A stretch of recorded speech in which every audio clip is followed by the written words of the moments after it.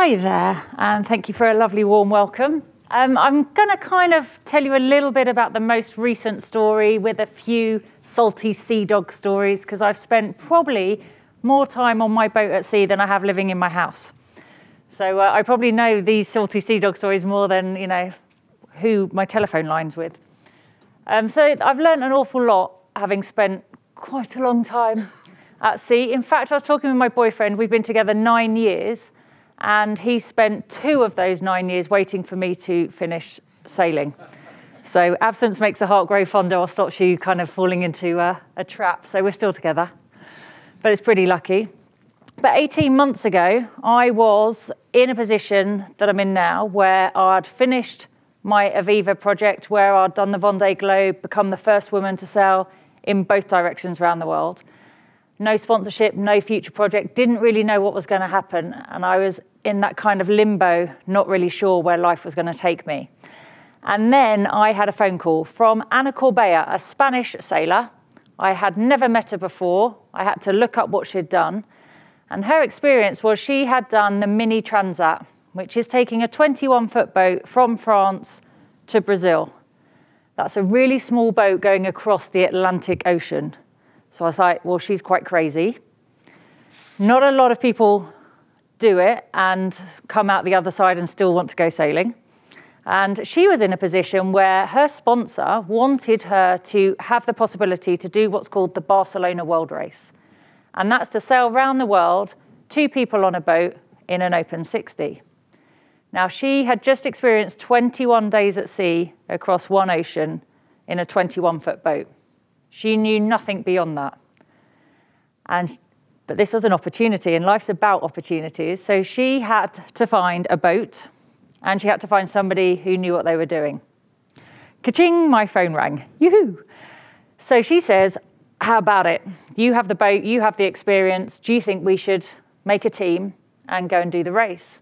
The whole idea was to have a female team, because the boys go and do this sport, and it still is a predominantly male sport. And it's every year there's always 1 or 2 of us, and I've had some great footsteps to follow in. Ellen MacArthur, Emma Richards, Tracy Edwards.